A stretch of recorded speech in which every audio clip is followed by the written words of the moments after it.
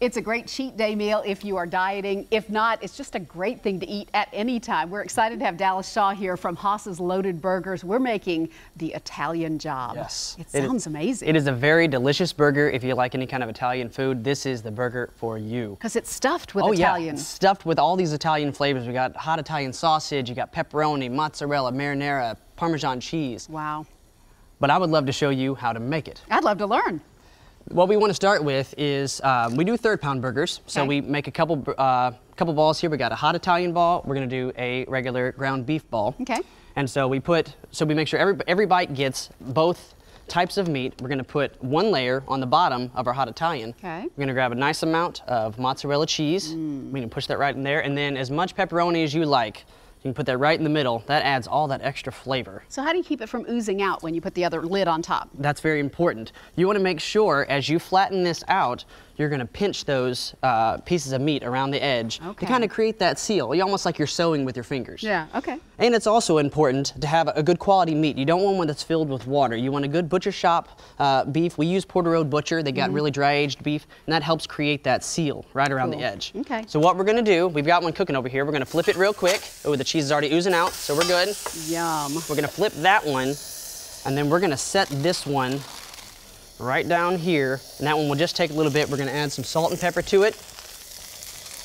And I think actually this one, it's been going. I think it's good to go. Let's set this right down here, and we'll set this together. So we have our hot Italian, our beef, our mozzarella, and our pepperoni in there. But it's not Italian without some marinara, right? Exactly, yes. We use a nice, not too chunky, not too thin, but with some good flavor. Right on top, and if you make it as messy as you want. Yeah. If you're wearing something nice, maybe not put as much on there. We've also got some grilled peppers and onions. Again, as much or as little as you like. And then we're gonna top that off with some Parmesan cheese. That is beautiful. Yes, it is a wonderful burger. Like I said, if you're feeling Italian, the smoke's getting to me. It is. Oh goodness, woo. You okay? I'm wonderful. Okay, good. Good, because I want you to be able to tell me about not only the food truck, but the restaurant that's getting ready to open soon. Yeah, we are. Let's turn that guy off. Yeah, turn that guy off and move it over. We are in the final stages. We're hoping to be open by the end of the month. We are in a hiring stage right now. Last few people we're trying to hire. We want to get some of the best workers in there. If you are looking for a wonderful, fun job, head on over to haasburgers.com and you can click on that careers link. But as far as the restaurant, we are going to have not only burgers, we're going to have frozen custard, authentic, real frozen custard that you can only get. We're one of 3 places in Nashville that you're going to be able to get it, and the only non-chain. So we'll have concretes with mix-ins and everything.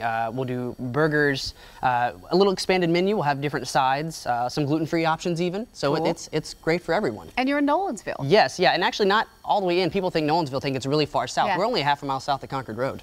Oh, okay. Right, where the county line actually goes through our space. No kidding. So we're in the as far north as you can get in Nolensville. You're keeping up the food truck too still, right? Yes, yeah, the food truck will still be out.